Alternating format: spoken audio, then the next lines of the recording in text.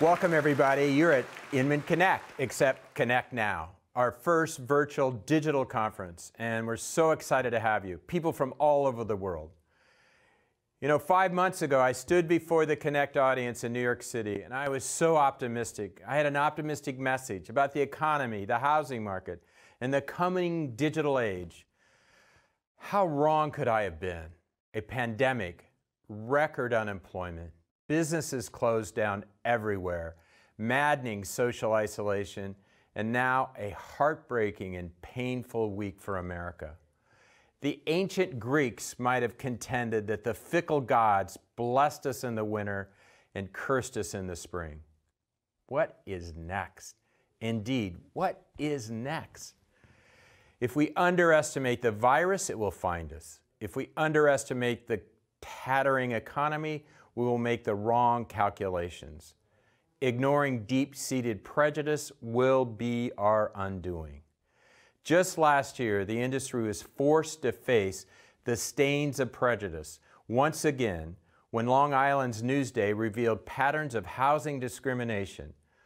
While we must be part of the solution, we can also be part of the problem, and it must change. How do we move forward? Together, all of us must use the uncertainty about the present to imagine a new future. Getting back to business is essential, but not business as usual.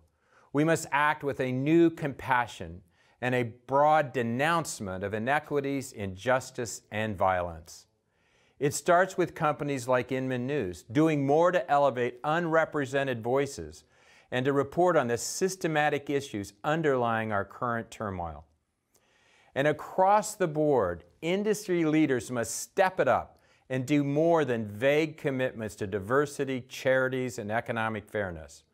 For one, minorities and women are conspicuously absent from boardrooms and executive suites, a poor reflection on our community and a sad statement about where we stand as an industry.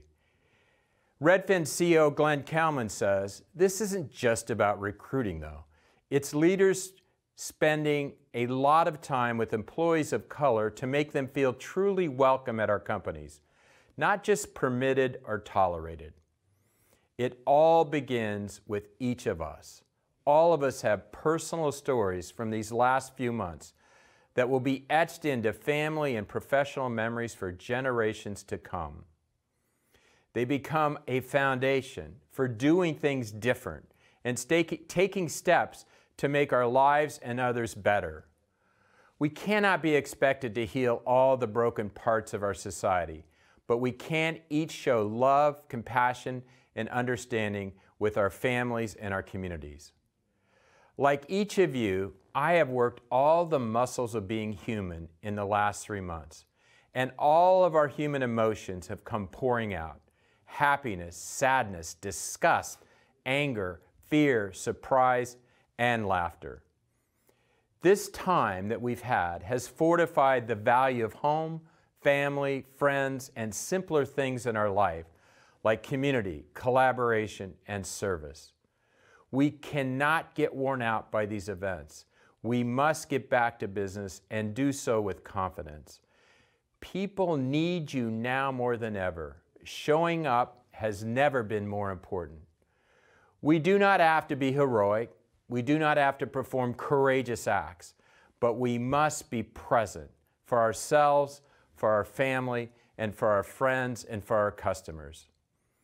Yes, it is really hard to imagine heaven while living through hell, but we have no other choice right now. Now more than ever, we must exercise the 3 dimensions of our IQ. Our emotional intelligence has never been more important, including listening, empathy, and service to those who need us. We must have high market intelligence. People are confused, and they have never needed your local insight more than now. And you must have a very high tech IQ, embracing the digital experiences that help you and your customers. Like everyone, I embraced Zoom Airlines and got to visit with 20,000 realtors all over the world in the past 3 months. This was physically impossible before. What did I learn? That our industry is a colorful cast of characters, that mirrors our nation. People of different colors, different points of view, and different approaches to life and its challenges. It is powerful if we put it in motion. We have a bigger mission now. We must make an individual and collective commitment together to help those who need to find housing. That has never been more important. This community is up to the challenge because that is what you do every day. But we must remove the pain and the points of getting there.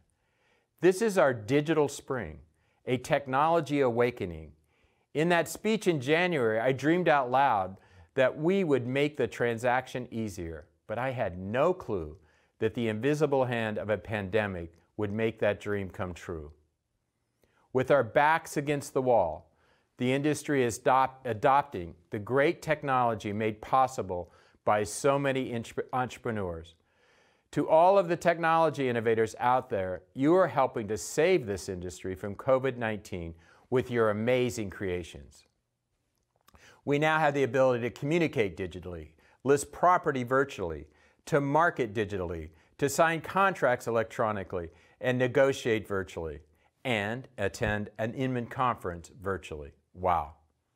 But now you can focus on what is important to your clients and get back to your most productive activities, listing, selling, and most importantly, helping people get in and out of homes. This indeed has been a scary and tragic time, but has also been about amazing achievements, unselfish acts, and lasting memories. The poet Carl Sandburg once wrote, "The fog comes in on little cat feet, and it sits looking over harbor and city, on silent haunches, and then moves on." This tiny poem got me thinking about the fog in San Francisco, where I am today, and COVID-19. Almost every summer day, the fog comes through the Golden Gate Bridge and defines our lives here. It affects our work, our play, our mood, and even our daily decisions. Then in the fall, its season is over and it leaves. As we just begin to see through the fog of all these tragic events, we must realize that this too has an end. Not knowing when exactly is daunting, and not yet understanding the full consequences is scary. But there is solace in knowing that this torment, not its memories, will too pass through our lives. And so what is my big idea? The title of this talk? Well, the big idea is you, the new you, who was born in March of this year, the new you who embraces this moment and all of its challenges, facing it because we have no other choice. The new you who growls back at COVID-19, who navigates a struggling economy, and who stands up to injustice and inequality. The new you who is courageously getting back to business, serving others, doing what you do best. And I'm here to stand behind you in everything you do. I love you. I love the Inman community. Thank you, thank you, thank you. Thank you so much, Brad. No one could say it any better. Now we want to think about the future. Think about a comeback because it's already here. The future has come much faster than any of us thought, and boy, are we excited to learn about it over the next 3 days. So allow me to welcome back to the virtual stage Brad Inman and CEO of Zillow, Rich Barton.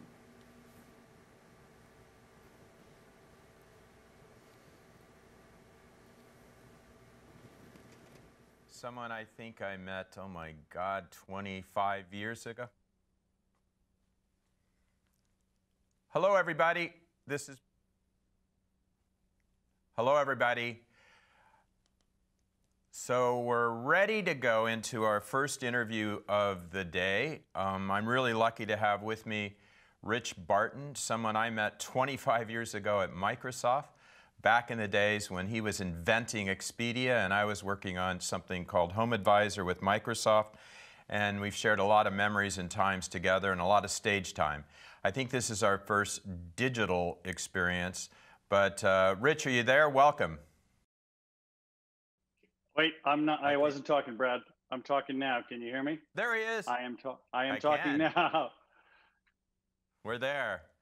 And I think we're with the big Inman community, right? We're live? I think we are. Rich, how are you? I'm fantastic, Brad. How are you doing? I'm sorry we forgive our technical difficulties now, don't we?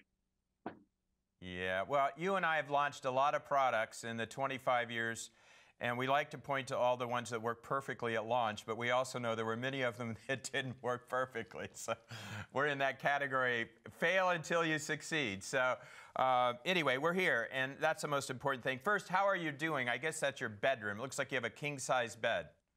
I do have a king-size bed that I was in an hour ago, maybe an hour and a half ago. I have a guitar back there that people accuse me of having be a prop, but it's actually meditative for me. I have a big red chair that I relax in. But yeah, no, I've been living in my bedroom because I don't have an office, Brad. I don't have an office in my house. Do you need a I wish loan? I You did. can't afford an office, Rich? Well, I'm shopping now. I'm shopping. I'm part of this bubble of demand we're seeing. I need an office. There you I'm either go. going to do a remodel or I actually am talking about a remodel to put an office in. Well, let's get started, but let's start with something far more somber than some of the things that we have to deal with. Let's start with the events of this past week, Rich. How is Zillow? I saw some things yesterday in the news on Inman. How is Zillow responding? And I guess I really want to challenge you. We all need to respond in a deeper and a bigger way, right? And what is Zillow doing to the circumstances that have unfolded since a week ago and the horrible death in Minneapolis of George Floyd? Yeah, well, the first thing is supporting our employees who are hurting and they're frustrated and they're confused. Okay, and so supporting in every way we can these employees. That's number one. Number two is making damn sure they know and everybody knows how we feel about racism and broadcasting that. And speaking out against racism. We came out. Maybe you saw it. We came out. The marketing team and the HR team scrambled to work with the Black community to come out with a "Racism Has No Home Here" with the Zillow logo that is kind of hopefully turning into a bit of a meme to show our support. We also support in many other ways. My wife and I personally have our philanthropy for the last 7 years, thanks to her, has been focused on criminal justice reform and decarceration. And those trends were on. Those were happening, and there have been really good things happening. And I think this awful, terrible incident and the societal reaction to it is actually going to accelerate societal change in a way that we're seeing in technology. We're seeing COVID accelerate trends in technology in every industry, aren't we, Brad? And including our own. And it's going to accelerate social justice as well.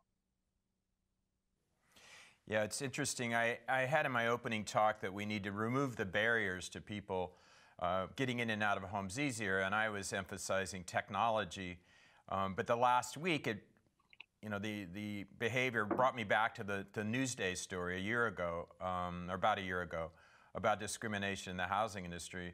And it occurred to me as I woke up this morning, I thought, wow, I bet Zillow and data that you have, there's a depository of information that we could probably take your data scientists and zoom in on behavior maybe that, we don't have to go through an elaborate old school testing service. I think we should start using our data to sniff out discrimination or patterns, because my worry is after COVID-19, these patterns of, are we going to see white flight again? Wouldn't that be a disaster? But anyway, just a random thought. Maybe we could all, dig deep into our warehouse of data and our people and our personnel and, reach a little higher. But one thing that's come up, and then we'll move on to some other areas, Rich, is how do we get the executive suite? I got some really fierce emails just about a month ago saying, you've got all these white guys that are all, and I said, hey, they're the CEOs of all the companies that people want to hear from. What do we do about that? We got to change that. Boards, CEOs, executives. Any thoughts on that? Well, start by speaking out and being angry. My Black employees and Black friends tell me to pretend as if this is my son that this happened, these awful things happened to. And then how would I feel? How outraged would I be? So we have to be angry. We have to be angry and understand that this system has discrimination cooked into its roots. You don't have to look any farther than looking at Zestimates from neighborhood to neighborhood within cities to see systemic racism. And so speak out. It feels uncomfortable. Too bad.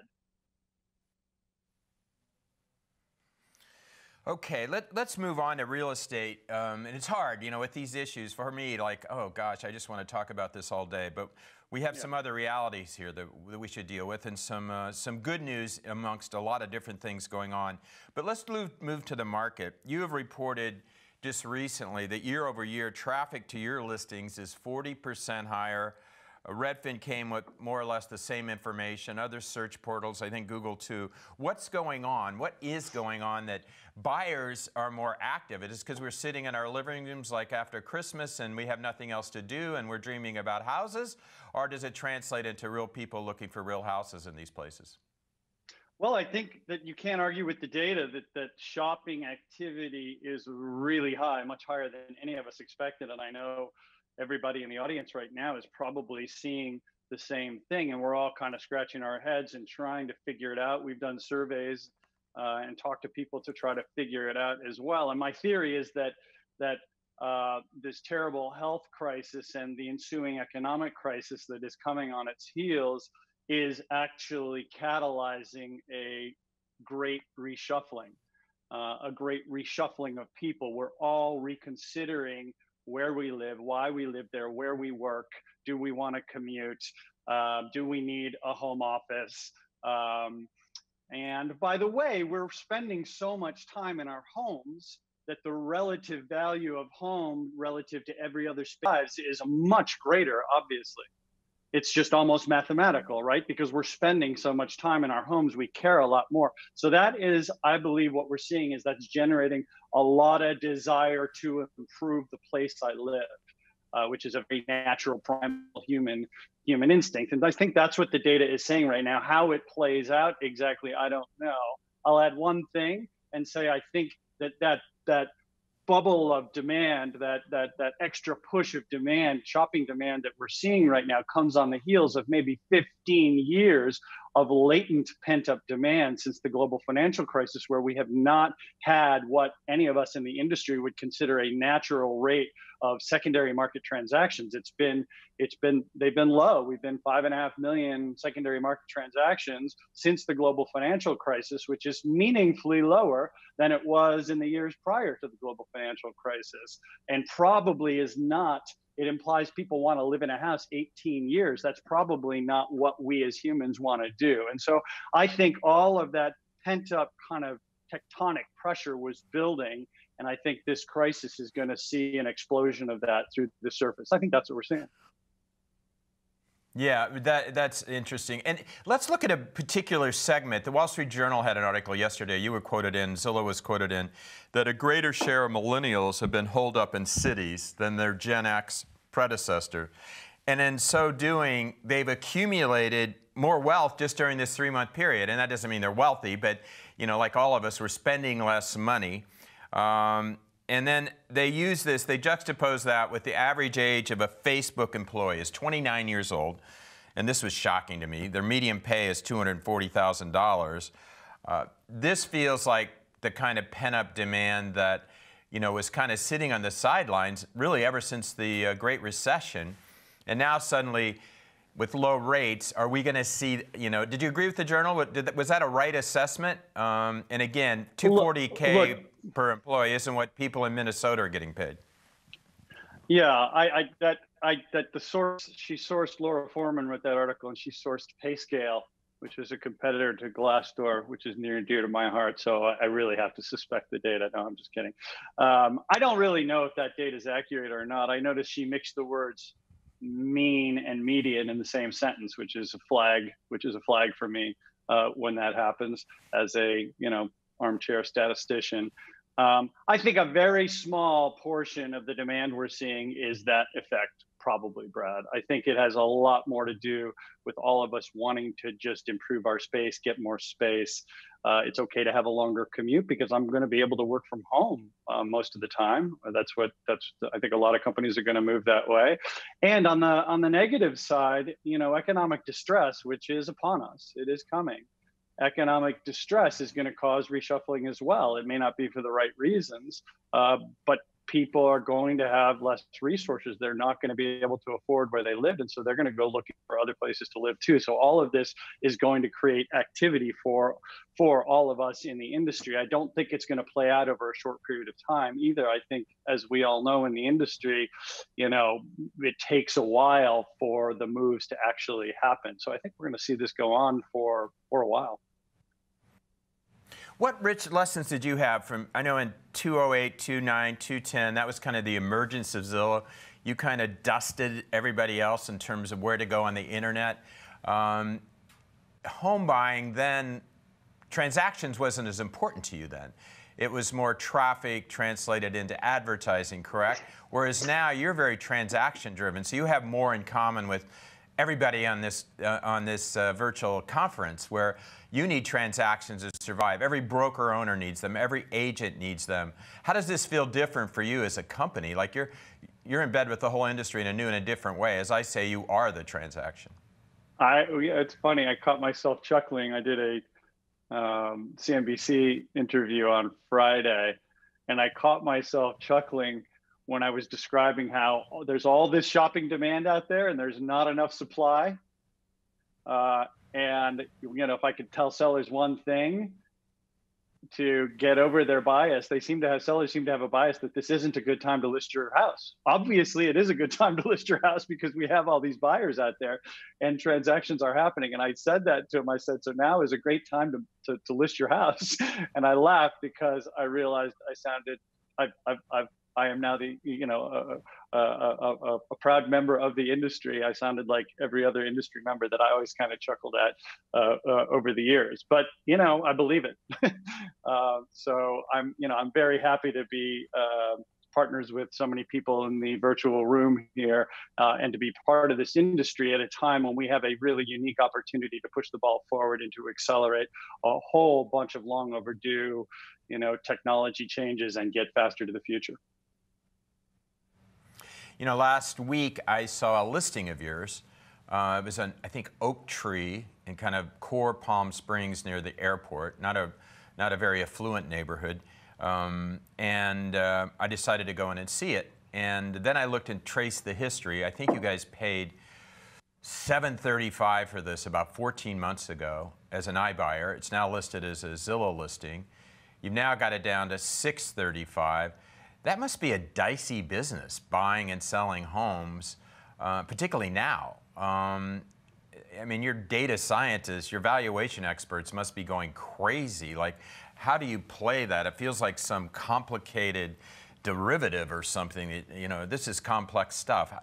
How is this affecting the iBuying movement? Yeah, well, that's not a typical price point for our Zillow Offers business. I don't know that particular house.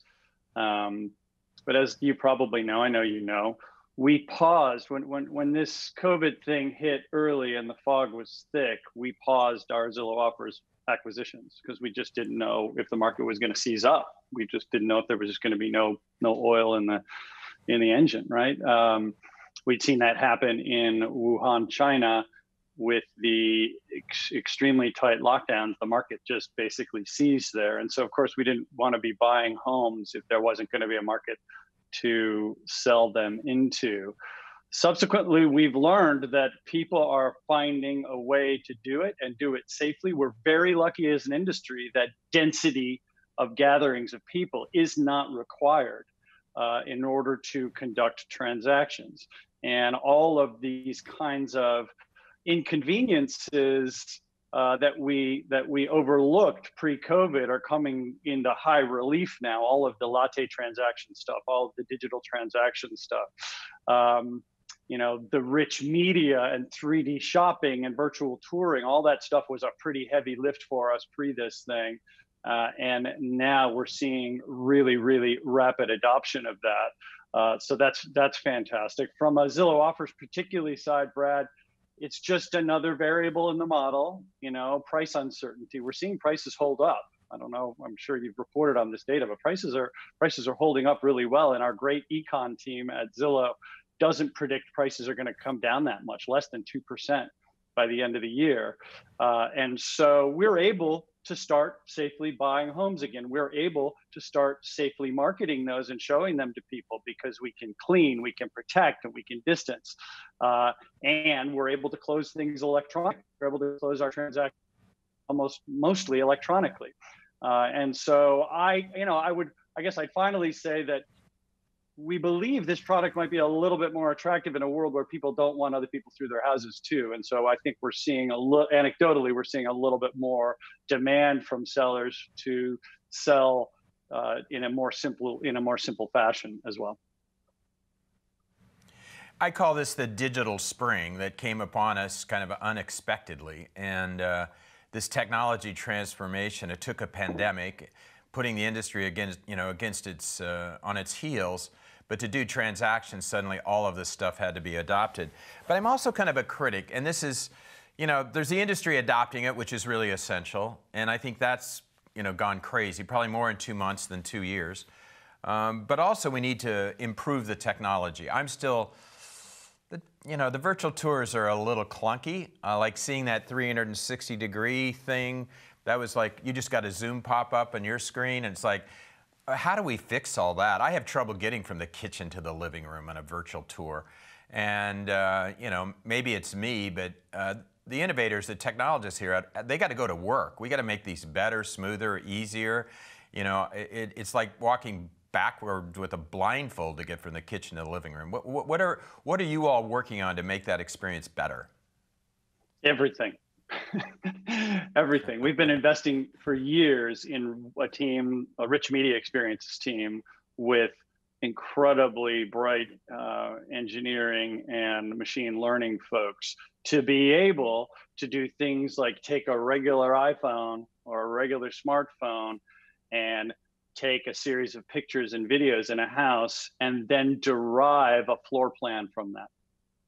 And on the fly create a virtual tour, a 3D tour that shoppers want to take via their app or on the web. We've been working on that. We've been working on electronic trafficking of documents. We've been working on digital mortgages and digital title and escrow closing. So everything, I guess I would liken it, Brad, imagine how much R&D resource right now is going into a better video conferencing system now, a better work from home, imagine Zoom kind of has zoomed way ahead, but imagine the resource that's going on at Microsoft and Facebook and Google right now and startups. Coming at doing what we're doing now radically better. We know it can be done a lot better. We're experiencing these frustrations really for the first time because it wasn't that important. Not for us. I know you guys have been work from home for a while, but for most of the working world, this is a new experience. And so this is the same for the real estate industry. All these things are new experiences, and we are now zooming ahead. As a whole industry, everybody's focused on this, and I'm very optimistic that we're going to get digital spring. I don't know if it's going to all happen by spring, but I get what you're saying. I like the concept. We got 3 weeks, so you just got 3 weeks to get it all together for us, okay, Rich? Okay. That's the end of spring. Did you hear that, David? Hey, David Vitale, are you listening? Come on, David, get going. Come on. Yaz, my wife has a question for you. She's a power user of Zillow and Redfin, and she's amazed by the algorithms and the learning of her behavior. And suddenly she searches all over all the time. And she noticed that just recently she's seen a plethora of reduced pricing. The little red, I think you have a little red tab. It's showing, and it seems like that's all they're giving her. And I think the machine has determined Yaz is looking for deals. I don't know how. I don't know if she is. I know we're not signing any contracts, but what do you think, what is happening there? I mean, that sounds like a powerful feature for the consumer, because I know buyers are thinking now they can get deals. It sounds like you're saying prices are holding up and they can't. I hear this from all of our community. There isn't really any deals out there yet. But what is the algorithm doing? That's Yaz's question for you, Rich. Well, I mean, there's brute force filtering on price drops, so that from a notification perspective, if you want to see when price drops happen, that we send an alert via various alert mechanisms. Additionally, we can intuit that, from your shopping behavior, that you are looking for certain kinds of things. And we're merchandisers now, just like everybody in the industry, and we know that motion and action draws the eye and creates interest. And the more we can draw the eye and measure interest by engagement, the more we'll do that. That sounds very robotic and scary, but it's really not. It's just basically trying to read people's minds through their clicks and through their actions in order to give them a more personalized product, which is what people want. And we're only at the very beginning there, Brad. We've got a long way to go.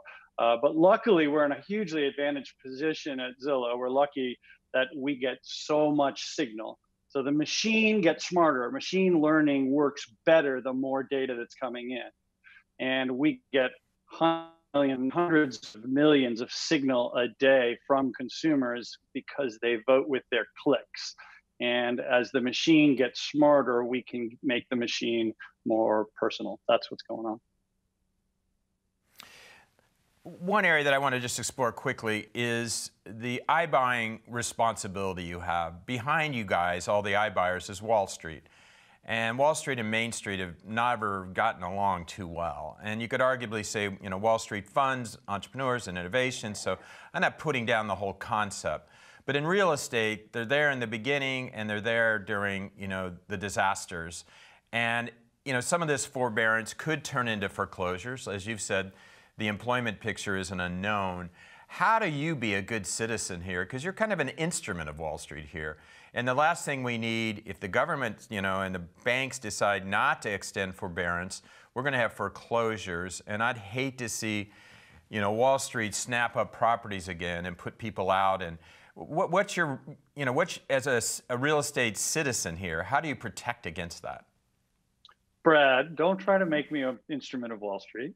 I'm not an instrument of Wall Street. If I'm an instrument of Wall Street, the whole industry is an instrument of Wall Street, because just about every mortgage that's out there is packaged up into giant mortgage bundles and sold to huge pools of capital around the world, including Wall Street, kind of facilitated by Wall Street. That is all we're doing at Zillow as well, with Zillow Offers in particular, which I think you're talking about. The investment, real estate as an investment, a mortgage as an investment, with some notable exceptions that we're all keenly aware of, has been a terrifically desirable investment from the deepest pools of capital in the world, and that will not change. There is a ton of capital in the world that's sitting in these deep pools, and those pools of capital do want exposure to real estate in the United States via these great big bundles of mortgages or whatever other mechanisms that very smart Wall Street people come up with. And so we're all a part of that. I think that having from a regulatory perspective, making sure we're not introducing systemic risk into the system is critical. And I will tell you that this crisis feels a lot different from the last one, does it not? It does, yeah, because we did learn from the last one. The secondary market for mortgages for home, it basically seized in 2008. And it just hasn't done that. It has barely blinked. There was a little bit of a servicing crisis early on, but it has barely blinked. And that is due to the industry getting a lot smarter. I think we are a more robust industry now than we were then. Fair, and we need liquidity. We need liquidity in the real estate market, but we also have to be on guard here, and I guess that's my challenge to you. And I guess the overall, I think one thing that I feel about what you guys have done is you're now kind of the unchallenged leader in a way that's quite amazing. Congratulations. It points to your success. But you look at your market cap today, it's staggering. I think you got about $2.5 billion worth of liquidity, cash equivalents in the bank. You're in a perfect position to lead, and you're probably the unparalleled leader here.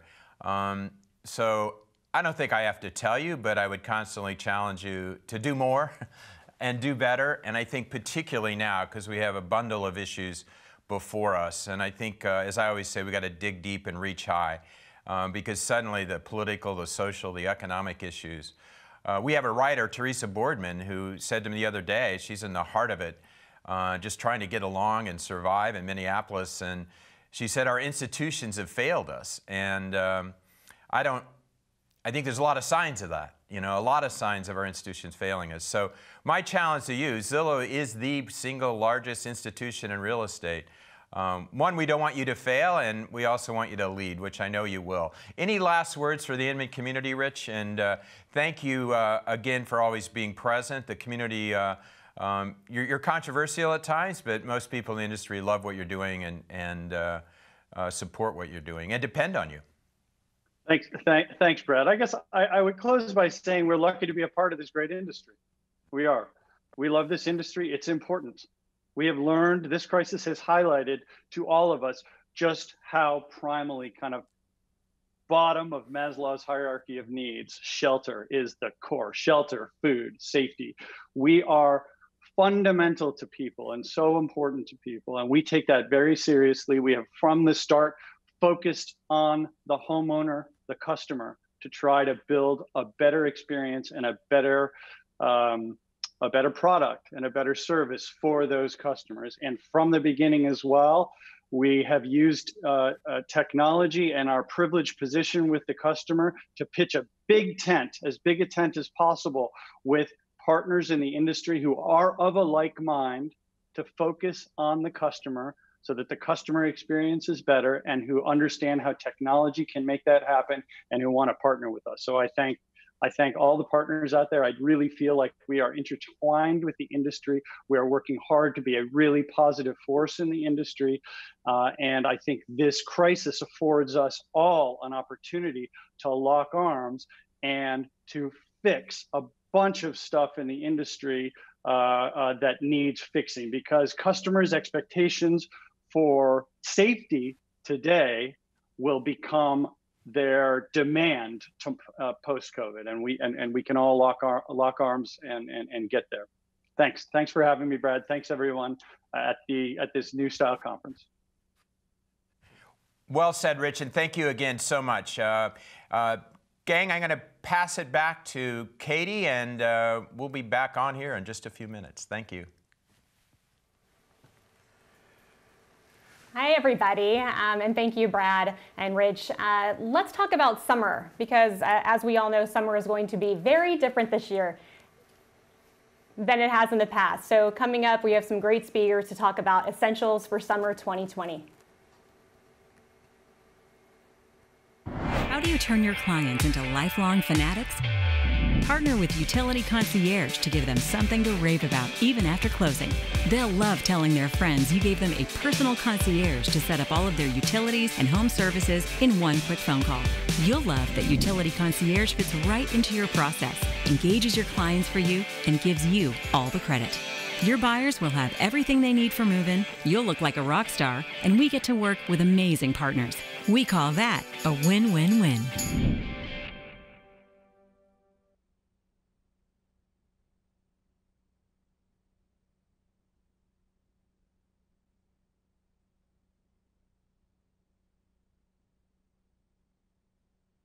The culture and the people that is side, it doesn't exist anywhere else. Here you're talking about heavy hitters across the country. They're going after the cream of the crop.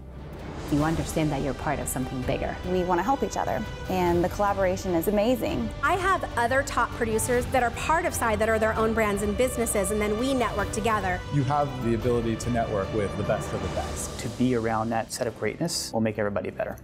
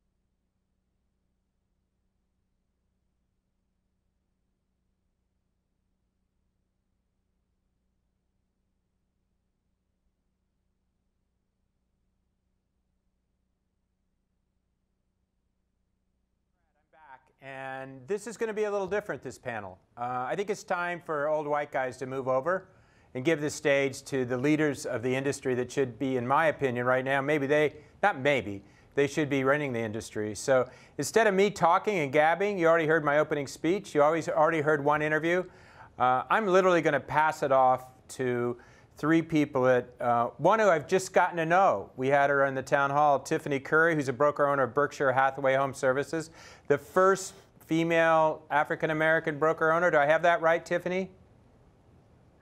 First African-American owner, period, in the world. Fantastic. And Ann and Veronica are longtime members of the Inman community. Love them both. They're amazing. Veronica runs a team with eXp Realty, and Ann Jones is a broker owner with Windermere Adobe. We got good geographical. We're all over the country today with these three, but I really meant what I said. I think it's time guys like me move over, and you're in charge, and I trust you, and just go for it. The title is Essentials for Getting Ahead in Summer 2020, but I think it's about health. I think it's about human rights. I think it's about a faltering economy. That's my setup, and jump in where you would like, and I'm going to do very little moderating. Is that okay with you three? That is. Yeah. Who wants to start? We had a great conversation warming up for this. Us three ladies got together and had a little dialogue because, frankly, you could have sent us talking points last week and they would have been irrelevant this week. I mean, I think that's the reality of where we're at right now. So we had some time to connect and talk about what's our path forward right now and the rest of the year and moving forward as female leaders in this business. Ladies, you feel like we got pretty deep in our time and we only have a little time here, but what do you feel like are the things that we really want to take forward from our conversation? Yeah, I'll jump in, Ann, and I appreciate you being such an amazing leader and an advocate for just speaking the truth, being raw. And Brad, thank you for opening up like that. I think it's time for change. I think it's very true that there is very little representation in leadership with diversity. And it's time to reposition the playing field. And Tiffany's an amazing representation, and having experience also things regarding being a biracial couple who runs a brokerage that not a lot of people look like, myself being a Hispanic woman, and I would say shattering some glass ceilings, that we want to see more representation in our industry, in leadership, and having a voice, and what's tolerated, what's not tolerated, and not feeling like we have to, hide behind what, others would perceive as acceptable in this industry. It's time to step up as leaders. I was sharing with Tiffany and Ann prior to this, Brad, that when I was starting my team and when I was starting my brokerage, I contemplated changing my last name and changing the name on my door because I didn't think people would respect me as a broker. People would join my team if I was too Hispanic or I didn't fit the status quo. And that was 10 years ago. And I'll never forget someone who told me, never change who you are and lead, just show up as a leader. And there was a limited belief that I had to appear to be different and fit in. And I'm so glad I didn't. And here we are 10 years later. And hopefully we can help other people continue and step up into leadership and dare to be themselves. Well, I want to piggyback on that, what Veronica said, because of course she and Ann and I had a great conversation before, which is almost a session by itself. But I understood and I related to Veronica a lot when she said about naming her company.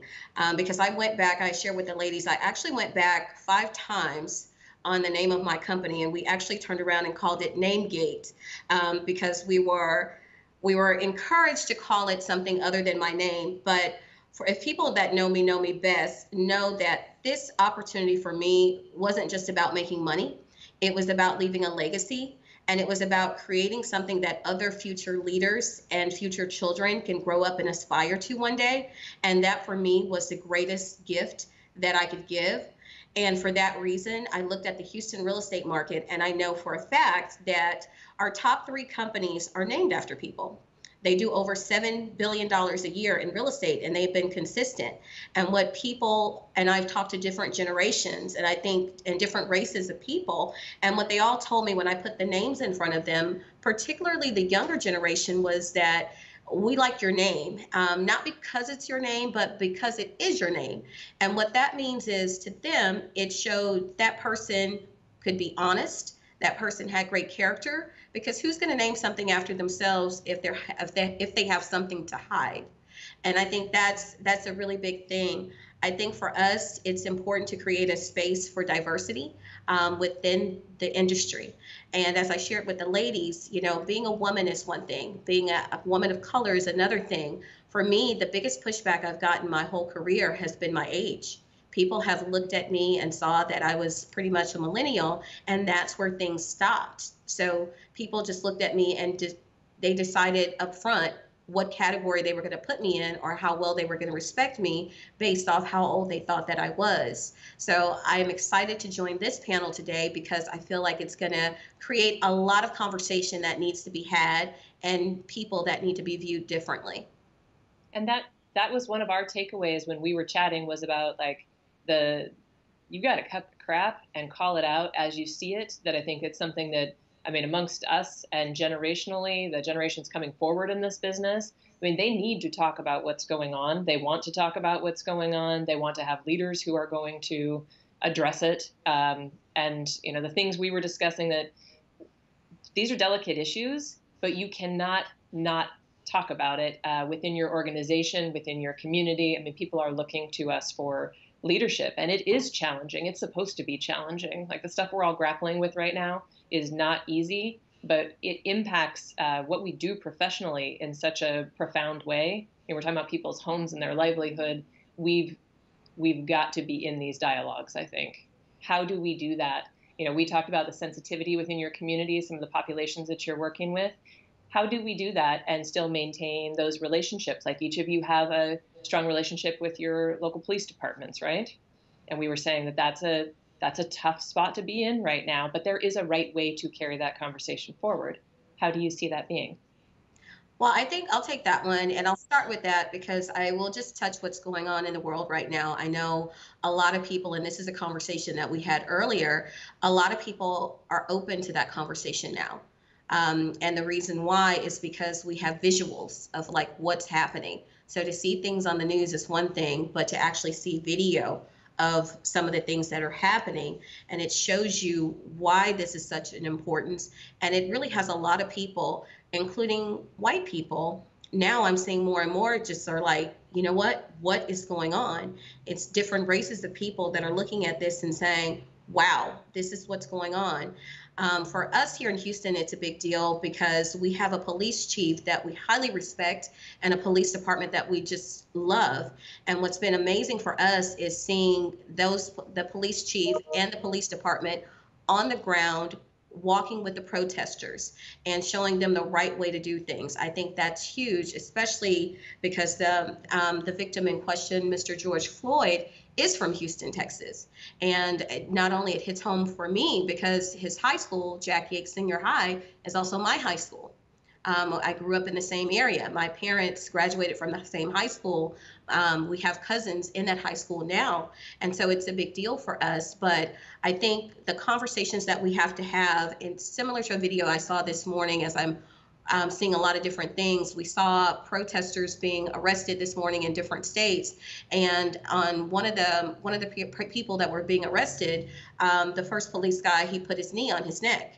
And the first thing we saw was the rest of the protesters call it out, and we saw the other police that was handcuffing him push the other police officer's knee off the guy's neck. He didn't move it at the first time, so he hit it again and he pushed it off. I think that's a big deal because I think we don't want in society, and these are tough conversations that we have to have. The police protect and serve our communities, and they are not the bad guys. It's just like in real estate. All realtors are not bad. You're just going to have some bad apples in the bunch. And it's just like with our brokerages that we talked about earlier. When we recognize that we have bad apples, we have to remove them. And I think that's what it comes down to, so that they don't spoil the whole thing.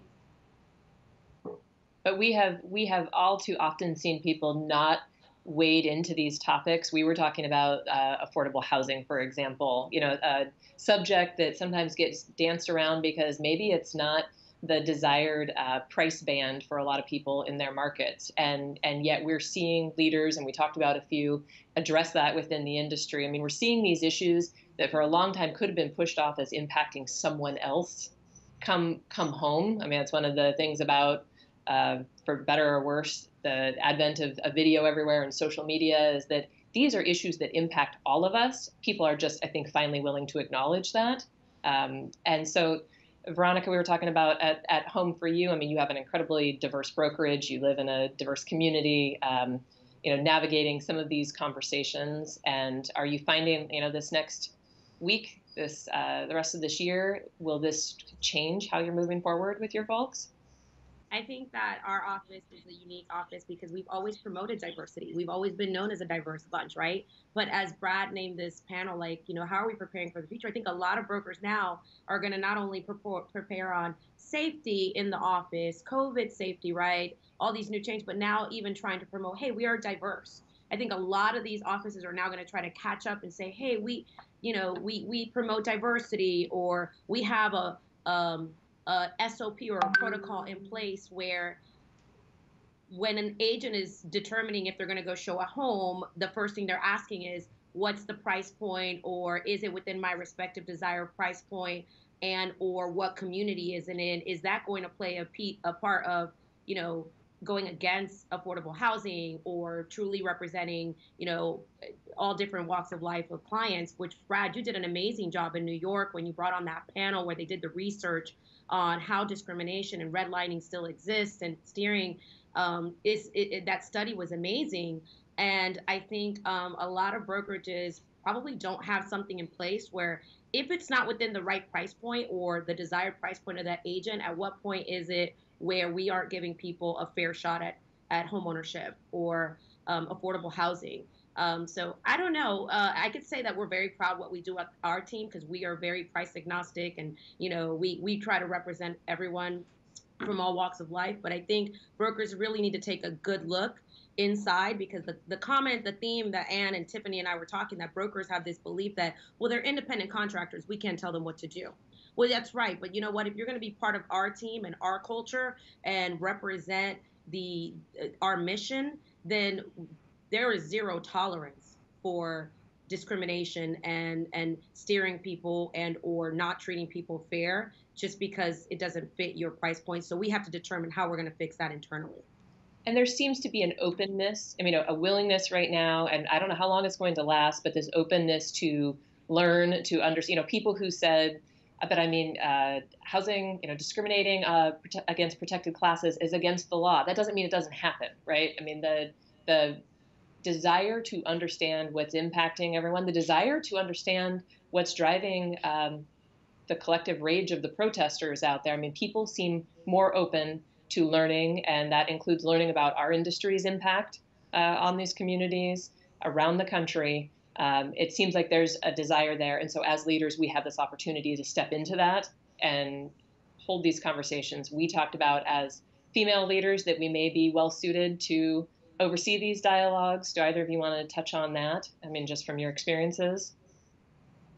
Well, I think as a woman in real estate, I think, of course, we are a large part of the real estate community, but of course, I know in a lot of leadership circles, as we discussed, it's very limited, even with our national presidencies, and even within the world. But I'll go ahead and stick to real estate.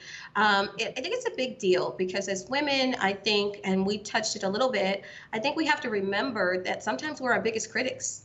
And we touched this where as being a woman in business, especially a woman in leadership, other women may treat us different because we are women. I think the first thing is that we have to recognize that and learn how to treat one another. I think that's a big thing. And we have to have that same level of respect for a woman that we have for a man. And I think that's a really telling feature. I am about 4.5 months in as a brokerage, and I shared with the ladies, people have come into my company and we have welcomed them wholeheartedly, and we've actually been a lot more generous to them than they have seen at some male-dominated brokerages. But at the same time, when they look at my age and when they look at me as being a woman, they feel like they don't have to offer me the same level of respect. And so as a female leader, I say it's important for we as women to take that respect and carve out that niche for ourselves, because that's the only way we turn the page. Veronica, I loved what you said about the super bright male team members on your team. You're obviously very proud of your team when you speak about them. You were talking about the Monster Month that you just had and how exciting that was. Yeah, I think that it's something to be proud of when very intelligent men will believe in your vision and mission and will be part of your leadership team. I have a vice president of operations, and we just brought on a very, very important role as well, a database manager who has a mathematician algorithm, a degree, I don't know, something fancy. But, Brad, we just celebrated 100 homes in the month of May executed. Something I would have never, would have even fathomed. We wrote as a small, humble team 100 contracts in what we would have believed would have been probably impossible during COVID. But it's because we are a collective group of professionals working together. And I have men who work with me and for me and are part of my leadership team, where oftentimes when it's a woman in leadership or women brokerages, it's believed that only women will work for them. And I think that's another misconception, which I think we need to debunk that. And Brad, I'm always so grateful for what you've done for my career and how you recognize diversity and people being different and going against the status quo. I mentioned to the ladies, in 2017, when we won the most innovative team of the year, there was a lot of backlash on our affiliation and partnership with helping with the iBuyer movement. And, there were very hateful, mean comments that were made on forums like, oh, Zillow's new puppet, and they said it with bad words, or, she's a welfare agent. If it would have been a man, would they have been progressive or would they have been considered innovative? But because it was a woman and diversity, she's considered a welfare agent or someone who can't go out there and build because they didn't know me or know what I had already built, the framework that I had built to build a career. It has to change. This has to change because women are so capable of being in leadership. Minority women, strong women, women who are, again, Anne runs an amazing brokerage, her and her husband, and just diversity is so welcome.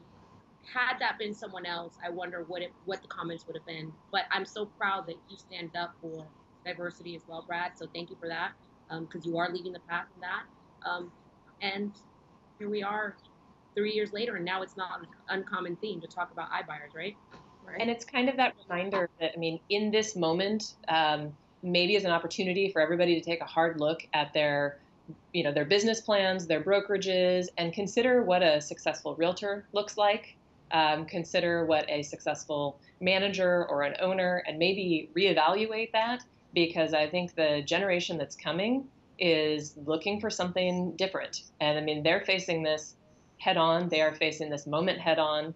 I know certainly our children, I've had some pretty enlightening conversations with our kids, and their awareness of what's happening at 10 and 14 is they're there. They're paying attention. And so this is a really good opportunity for people when they're reflecting on, like, what do we do now? What's our path forward at this moment? Maybe it's time to reevaluate, who you work with and who you're serving, and be sure that you're really living up to those things that you've put on your mission statement somewhere. And I hope to see some of that. Well, I definitely think that's a big deal, and you touched something that I think is huge and has always been a part of my career, are the different generations. I think a lot of times people have always talked about the Gen Y and the Gen X and things like that, but now you're seeing, in addition to Gen Y, and we're seeing it in our country right now, is the evolution of Gen Z. It's that next generation that's coming in behind the Y generation, and they have a completely different mindset. If you thought Gen Y had a mindset, now look at the next generation coming behind that one. And what we have to recognize is those people are going to be our consumers. And one of the things that I love to do in my brokerage, as far as planning, and that I've always just done in business, is future casting. I've always believed that you have to future cast your destiny, and that preparation and recognizing what this industry will look like 5 to 10 years from now, I think is huge. For me, I have a 10-year franchise agreement. And so I have an actual 15-year plan. And what I see in that plan, Gen Z is a part of that plan, because I know that they're going to be active. And then, as we talked and discussed, the Hispanic community is a huge part of my business plan for my company, because in the state of Texas, over 50% of the buyers will be from the Hispanic community. And what I recognize, even though that's not my demographic, it is my responsibility. And I say that again, it's my responsibility as a broker and as a major brokerage, because I need to put the right people in place that are going to provide these people with the right service, professionalism, and honesty. Because that's a big thing that we talked about a little earlier, is that they're being serviced, but because they don't speak the language, or because they don't really understand, they're not necessarily being taken proper care of, they're being taken advantage of. And so for me to be able to recognize that, I hope, and I encourage other brokerages across the United States, that you need to identify with where that area is in your market that needs to be properly serviced. And I think that's huge for us going forward, because we're looking at generations that are in our future, because these are the people that are going to be buying real estate. And for the baby boomers and the Gen Xers that are going to be wanting to sell, and the future Gen Ys that will be selling, this is the market share. So we need to pay attention to that. So I get really excited about that demographic, because I feel like a lot of people, it goes unnoticed. But I think it's the right time for us to have these conversations. And I think that as real estate people, in addition to women and minorities, we do need to pay attention to the different generations, because nobody really wants to talk about that. It's like the forgotten about secret. But these are people, these are real people, and they're very headstrong and opinionated, and we need to address that animal now, because if we want a business going forward as far as the future of real estate, we have to consider these changes. And they're going to call out your BS, right? Like, they're not going to stand for, that generation is not going to stand for it. And even if you don't want to do it because it's the right thing to do, you might as well look at your business plan and say you're going to have to do it at some point in time. Brad, we had a long dialogue here. I don't know if this is when you sent out questions for us, I don't know where you thought this was going to go, but we decided this was a conversation that needed to continue in our chat. Well, I hope it does. I hope it can. This was fantastic. And the fact you were just respectful of time of our audience is something a guy wouldn't have done. He would have blathered on about, not all guys, it's not all of us, but that alone. And there's so many lessons in this. I'm glad we did it this way, and I would like to give you and others in the Inman community more authority of Inman, more responsibility. I think we're good at diversity on the stage and our editorial team and our editorial coverage, but I think this is a profound moment. We got to do more. We got to step higher and do more. So I'm going to invite you to help me, help us do even more things we haven't thought of, because we're in a great position with all the readers we have to make a difference here. So I love that we did this. I love stepping back. I may call on you in the next 3 days if you're willing and plug you in where others are. But in the meantime, this was a great conversation. And I was given a time limit, but I said, let's just see. I think the conversation will go as long as it needs to, but we've only begun to scratch the surface, and you all hit on some really great issues. So I'm very grateful to all of you, and glad I got to know you more, Tiffany, and welcome back always, Veronica and Ann. And let's spend the whole week stirring up the real estate industry, okay, together, and so we can get back on track. And I'm going to talk to all these CEOs that are white guys. What's your succession plan? Let's put some candidates in place. So when they step out, let's make sure boards, CEOs, that's just the beginning, but it's an important first step. And it's part of what my speech was about. Anyway, I think, did we cover it? Any last words from any of you? Thank you so much. Let's make a difference. Talk soon. Bye. Bye-bye. This is Brad Inman checking out.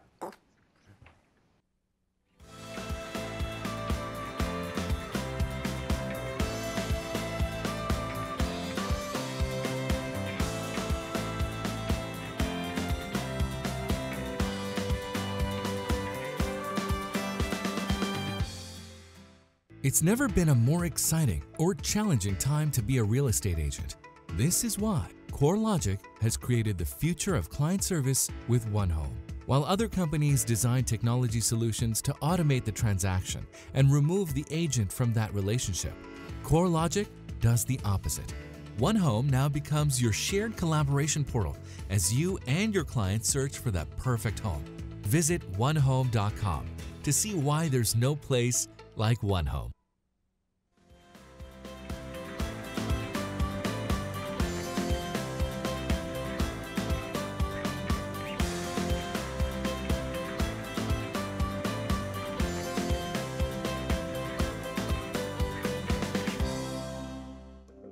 The saying holds true, you get what you pay for. You can get produce from a 99-cent store, but do you? If you only get this much of a system versus Boomtown that's got all of this, what is this margin going to cost you at the end of the day? And so the reason you should list with me is I'm going to put the most money in your pocket. Even though I might charge more, at the end of the day, it doesn't matter how much I charge, it's about how much goes in your pocket. And so we got to stay focused on that and use a system that's going to put the most money possible in your pocket.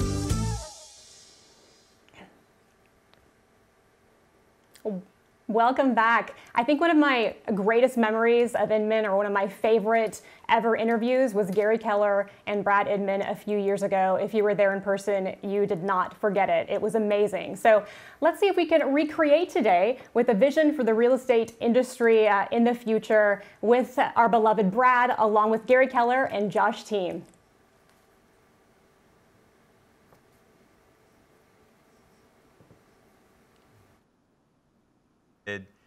To have Gary Keller and Josh Team.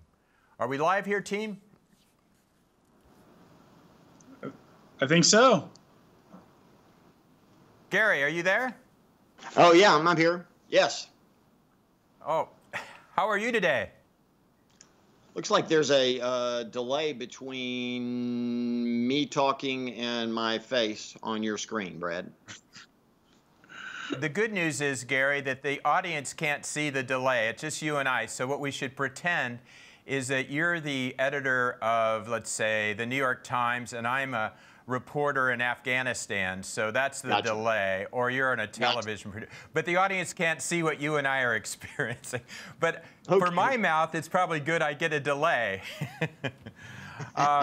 Hey, Gary, really good to have you. And Josh, really good to have you too. Thank you. You know, Gary, we build this, in marketing as another sparring match between you and me, but I think the last thing, and I know you would agree, we need right now is another fight in the industry or in the world. And I think you and I, most people don't know, you and I stay in touch and communicate, and I think we both agree, we've got to all work together right now more than ever. So for those that were expecting us to try to beat each other up, I have no interest in doing that, and I know you don't either, Gary, right? Not at all. And how are you doing? Everything good down in Austin? It is, right? It's sobering times, right? So it's, let me just make this statement for me personally, Brad, and that is, I woke up this morning and I went, I'm extremely humbled by the things that are going on. And I realized something about myself, and that is, you know, I'm not a racist, and I'm not a person who discriminates. But I woke up this morning and realized that just being that way is no longer enough, right? And I realized that from this moment on, I'm forever changed by these events, that I have to be anti-discrimination. I have to be anti-racism. I can't just be not it anymore, right? And I think that's the most interesting thing that's going on in the world right now, is that, right? Yeah, I think there's a profound duty that we have as leaders now to not just, it's like our stage, not just have representation, but to do even more. And I think you just said it very well. Yeah, we have to become activists. You know, when that last panel ended, the audience didn't get to see it, but Ann took her camera and pointed it outside to a protest. And her declaration was, you know, that's what this is about, you know, and it was a peaceful protest, but the point was people are standing up and screaming and they're angry, and I think it's about time. It is about time. And we really should spend all the 45 minutes maybe on that, but we're not going to. And I think that we also have real estate business at hand. There's people that are tuning in here to get your wisdom and insight. You and I talked ahead of time about some areas that I thought you could deliver. And I think you've always had a good sense of what's around the bend. I was reminded this morning by a listener when we were together how profoundly accurate you were at the time you were on the Inman stage the last time. And so I think that one area that I think you could really help us with, you and Josh, is what will the real estate industry look like on the other side of COVID-19? And it may be part of some of the issues of the last week, but COVID turned the tables on us all. If you guys could just, and I'm just going to give you the mic this time, and I'm not going to ask you to stand up or sit down. I'd just like to give it to you because I know people really want to hear what you have to say. There you go. Well, go to it, you guys. Kind. Well, you're very kind. And Josh, jump in and I'll just lead us off. Here's what I think.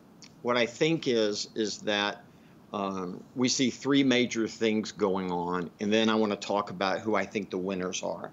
The first thing that we're seeing is just a true fast track of disruption, right? What was easily going to take 5 years, 7 years, maybe even 10 years, Brad, is now collapsing. It's all packing in, and we're now looking at probably 18 months, less than 2 years, for all the things that might have taken up to a decade to happen. It's all collapsing, right? And here, I'm going to stand up for a second, but it's just for a second, right? I actually pulled my.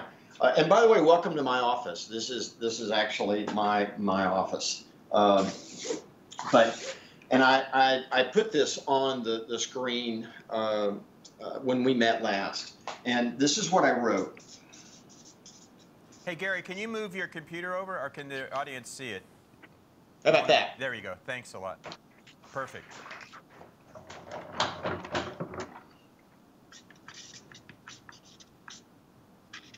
And just for the fun of it, I wish my camera could move around, Brad. I have 1, 2, 3, 4, 5, 6, 7. I have 8 flip charts in my office. So anyway, I know. Just take 2 steps back really quick. You're a little too close. Sorry. There you go. Okay. Perfect. There you go. Okay. So here to me, this is the fundamental truth. And what I believe we do this without putting a name to it. So maybe by putting a name to this or giving it some sort of a description, it helps all of us make better decisions or smarter or faster decisions going forward. So here's the way I look at it, and I think this is what's going on. And that is, every day physically based businesses wake up. I'm going to come back. They wake up. And they ask this question: what's the least I have to do digitally to protect my physical-based business? Now, here's the problem with that, and that is digitally based businesses wake up every day and they ask the question, what's the least I can do in the physical space to kick your digital butt? And the outside real estate examples are pretty obvious to us, right? This was Barnes & Noble and this was Amazon. And the truth is that Barnes & Noble had warehouses in every major city. Barnes & Noble, at one point, the Nook was better than the Kindle. And yet they weren't committed to this. They were asking the question, what's the least we have to do? What's the least? Can you see that? What's the least that we have to do in order here to just keep business the way it is? And here's the point is business is not going to be the way it was. And just because, and I'll say this about the pandemic too, just because we're going to have a new normal, it doesn't mean that it's worse, right? It doesn't mean that at all. When I got in the real estate business in '79, interest rates went to 18%. In fact, Mindy, one of my amazing partners in business, Mindy tells me that her parents had, she didn't even know this, had a 21% mortgage. Now let's just meditate on that for a second. 21%, right? And I got in that business, and man, everywhere you turned, all the experienced agents were just sitting around, and they were saying, well, nobody will buy or sell real estate during this period, and we're just going to wait till it gets back to normal. Man, it never got back to normal. And I don't believe any of those people stayed in the business that long. So here's my premise. The premise that I'm trying to make in this conversation is that this right here, this is the basis of all conversation. And so the first point is that we're seeing a fast track of disruption. And a good way to think about that is how you and I are talking right now. Normally, we'd have been sitting on stools next to each other, and there would be a live audience. And instead, we've been forced to not do that right now. And this becomes the second point, and that is not only seeing a collapse of the speed at which disruption is going to occur, but number two, we're seeing a change in behavior. I wrote a book about this, right? That the research says it takes 66 days to actually, on average, to change a behavior. And I think we're past 66 days. And what we're beginning to see already is how people use space and how they use technology is beginning to change. Again, it's this: we were all physically based, and we were thinking of technology as something that enhanced our physical space. And I think what's happened immediately, I can speak for the agents that I work with across the globe, they're now digitally based, and they're doing physical enhancement, right? They're making buyer consultations via Zoom or Google Hangouts. They're doing open houses through Facebook Live. Right, and then they're asking the question: do we need to go physical, and what will that look like? So we're seeing an absolute change in behavior, and a lot of people keep thinking, well, we're going to go back, but man, we're not going back. I mean, and I don't even know if we want to go back, right? We don't want to. I left the house this morning where I have an office, and my wife says, and the dog too, by the way, man, we're going to miss you, because I've been working in my office every day, and we built new habits, we built new new relationships, by the way, or built our relationships in different ways. It's not going to go back. It's not going to go back. And the third one is strategic alliances, mergers and acquisitions. We're going to see that speed up, and we're going to see it, number one, speed up because of necessity, and that is, look, we got a lot of things going on, right? It's like the perfect storm. You have a pandemic, which turns into an economic crisis, and then we have a moral crisis, right?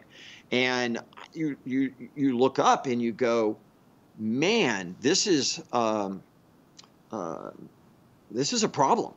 And a lot of people ask me, I mean, again, the statistics, you have agents right now, and a lot of brokerages are at this point having their best year ever, right? Literally their best year ever. And they're scratching their head. And I get the questions all the time. I get the email and the text daily saying, man, what am I supposed to make about this?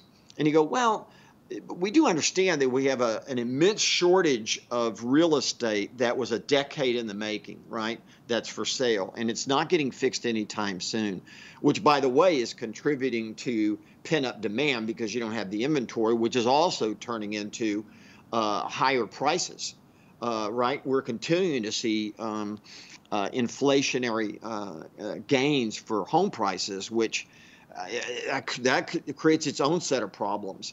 Right, so we're going to see this. We're going to see it in software. We're going to see it in vendors. We're going to see it with brokerages. We're going to see it with agents. We're going to see new alliances. We're going to see partnershiping that might have looked like strange bedfellows yesterday, and today seems to totally make sense.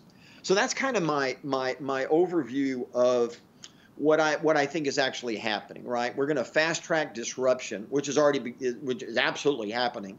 We're going to see behavior change that doesn't go back, Brad, and we're going to see strategic alliances and partnerships and mergers and acquisitions that we might have thought not would have happened or should have happened, but all of a sudden people are looking up and they're going, you know what? This all of a sudden makes really good sense. Gary, can I ask you a quick question in here? Yeah. Can I ask you a quick question?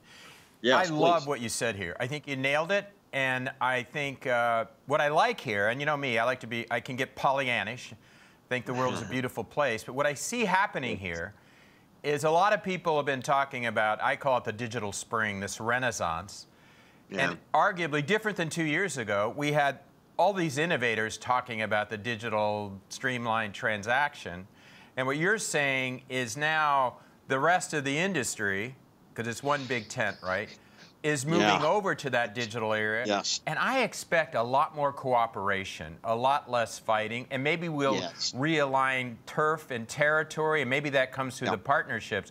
Because I saw the partnerships as a magnitude, even a step up, where suddenly we're all in this together for this digital future. And that's just music to my ears to hear you say that. Yeah, I think that's totally right. I think that all the barriers are down. All of that is down. But here's let's keep going with this. Josh, just jump in anytime you want. Here's where okay, let's translate this into winners and losers, okay? So here's what I think, Brad. I think that number one, the tech-enabled consumer wins. And I think they're the biggest winner of them all in this. And rightfully so, they should be. Notice I said the tech-enabled agent. And I mean tech-enabled consumer, sorry. And what I mean by that is we're going to see, and this is what's being compressed. This is what's being fast-tracked, is better, higher quality consumer value and experience, right? That delights them, saves them money, saves them time. And this is all happening, right? The end-to-end, the true, and I've heard you be the promoter of this way before anybody else, by the way. The idea of the online transaction, but man, we're steps away from that. We're just as an example. Yeah. One of the things too that we think led to this, right, is I think to your point, Brad, when we go back in time and look at the competing interests and the positioning of all the companies and the disruptors, the premise I think that we were actually arguing was, were we solving a problem that the consumers had? And the truth is 97% or whatever the stat is of agents or consumers were picking agents, highest metric that's been done. Consumer satisfaction was high. And so there was this theoretical debate around what problem are we solving, and is that just a means to do different types of disruption? I think the difference now, the reason you're going to see that unifying and consolidation is the consumer has a real problem. they can't safely go and interact with as many people in places, but they still need to transact on real estate. And so now the unifying tent, using your analogy, is that there is this problem, which is we need to do transactions. And so now what you're seeing is lenders leaning in to solve the consumer problem too and allowing more e-signatures. You're seeing counties and states go, we got to get the digital closings because we need that tax revenue and we want to make sure that real estate maintains. And so I think, around this tech-enabled consumer, the way that we talk about that at KW is now there's a real problem the consumer has, and the agents and the brokerages that are able to lean in and create those solutions to solve those problems are ultimately going to win. And that's how we see it at Keller Williams. Yeah, let me give you an example of that, Josh, and jump right back in. But think of it this way, Brad, and that is, I'm an agent, and we've just closed on a property, and at that closing, that digital closing, by the way, I asked the question of you, the buyer. I say, Brad, if interest rates ever change during the lifetime that you own this property, and you could save money without spending any money by refinancing, would you like to do that? The answer is going to be, well, of course, Gary, if I can save money and don't have to spend any money. And say, well, great. So I'm going to click this button and that's done. Because what we've done is we've read your inspection and we've dumped it in here. We've read your contract and dumped it in here. We have all of your mortgage information in here, and we have the complete condition of your home. So when I hit this button now, you're on an automatic 24-hour a day, around the clock service that if interest rates change, and they're going to be pinging against your current mortgage in your monthly payment, and if you can save any money at all, it's going to alert you if you want it to alert, and it's going to say, do you want to refinance your home at no cost? It'll save you $59 a month. It'll save you $600 a month, whatever it is. And you click yeah, and that's done. And you can set the phone down, and you're good. The other question, right? And by the way, that's going to delight and amaze the consumer because they're confused about this, right?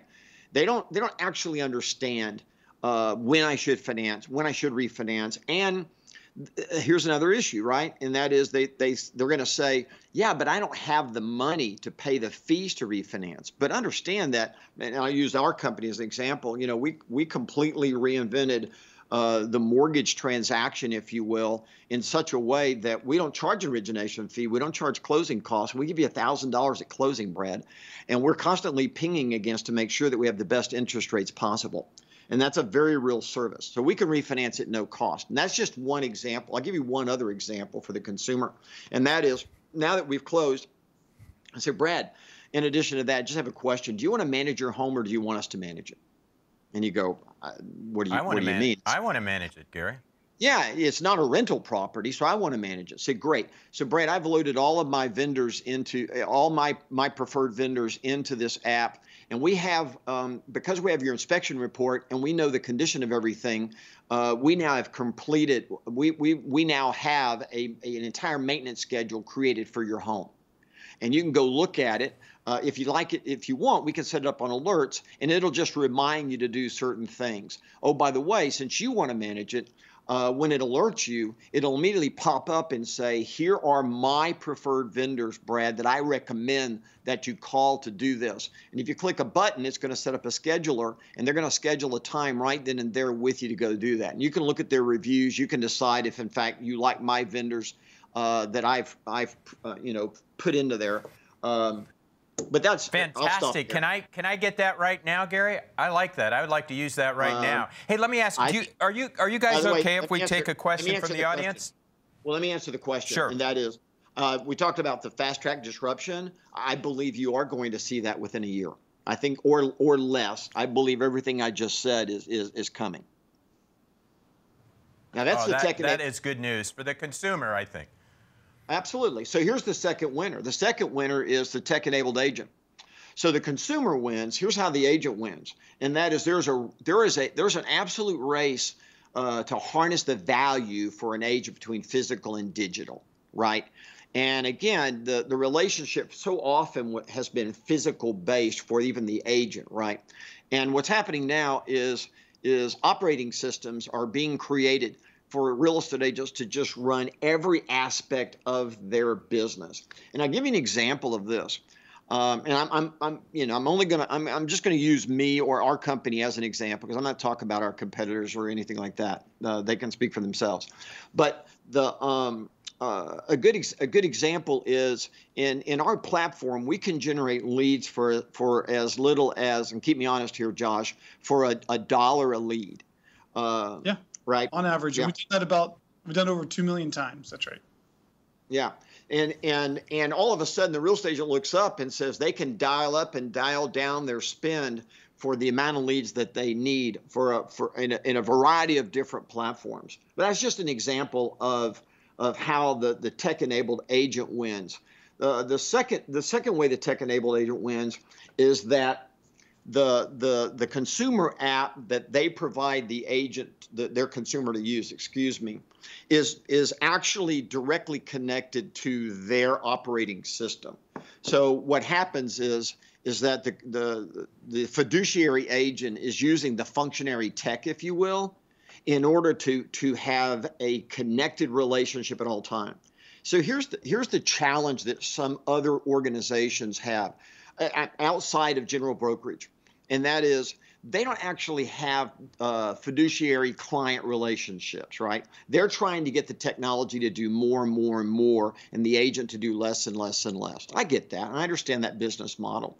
I personally believe that the consumer is best served by a fiduciary agent, but I believe in the future it's going to be a fiduciary agent who has an absolute fantastic operating system that is dialed directly in to the consumer app or consumer's browser, right? I'll make another statement about this, and that is we're so used to having our website. I'm an agent, I have a website, but understand that what's coming is very quickly is consumer websites. Meaning, right, when I go to Netflix, I go to my Netflix. If I go to your Netflix, it looks different. If I go to my Amazon and your Amazon, Brad, they look different. They're not the same thing. When I go to an agent website or I go to a third-party consumer website, the experience is exactly the same every time I go. It doesn't recognize me. It doesn't change. It doesn't morph. It's not responding to me. And this is what the consumer wants. They want their experience, and they want it to recognize them. And every time they use it, they want that to be acknowledged, and they want the experience improved. And the agent wins when they're the ones that connect this for the consumer. Third winner is the brokerage industry, right? The tech-enabled brokerage. Absolutely. And the way they're going to win if they do a great job of providing these tools for their agents, right? And there's some sort of a really strong combination between digital-based and physically enhanced. And it's not a complicated flip. We're being forced to do it right now. But that's how general brokerage is going to win. And here's the last statement I'll make. Gary, go ahead. Can I ask you a quick question here from the audience? Do you mind? Not at all. I have one last statement to make, and then I'm done. Yeah, go for it. Go for it. Okay. So here's the only other statement I wanted to make, Brad, for everyone, and that is at the end of the day, the platform always wins. So the tech-enabled consumer, the tech-enabled agent, the tech-enabled brokerage, those are the men and women who are going to be the biggest winners in all of this. But here's what absolutely wins no matter who you are, and that's the platform. And what's going to happen and is happening right now is disconnected software that says it's a platform and has some analytics that make it act like a platform. They're going to get exposed. They're going to get exposed fast, right? This is the in the way you know that, and the way we think of that, Gary, right, is that when it's connected platform, you can provide that digital experience of the transaction, the digital experience of the showing, from consumer through the agent through transaction, and all that has to happen on the same operating system, and that's the power of that. Yeah. So if we think about sorry, I used blue, it doesn't show up very well. So if we think about if this is the platform, what's changed is before the consumer and the agent and the brokerage, these were all software programs, and they're being connected like this. And what's changed is this is actually, if you want to just use layman's terms, this is the software right here. And these are just applications, right? And as a result of that, this agent, just as a simple example, knows everything that's going on. So I want you to imagine again, because you know that when a consumer is doing something, you know what that is. You now know when consumer behavior turns into a listing. And then you know when it turns into a closing. So think about it again. An agent goes to their database and the platform says, Brad, you need to contact the Smiths in the next 90 days because their behavior around real estate, not whether they got married or divorced or had kids or whatever, their behavior around real estate matches the pattern of people that list in 90 days. And I want you to imagine this. So then the agent takes the listing and a contract comes in. And by the way, the app reads the contract, dumps it into a digital format where everybody can just negotiate right there, right? Reads the PDF and everyone negotiates. But while you're negotiating, the platform says you have a 91% chance of getting this deal accepted. And you go, what? Gotcha. Gary, can I take a couple questions from the audience? Are we cool with that? I'm done. Yeah, that's it. I didn't interrupt you this time. I'm not in trouble, right? You did. No, you didn't. I stood up and I sat down too. You were a gentleman. Thank you.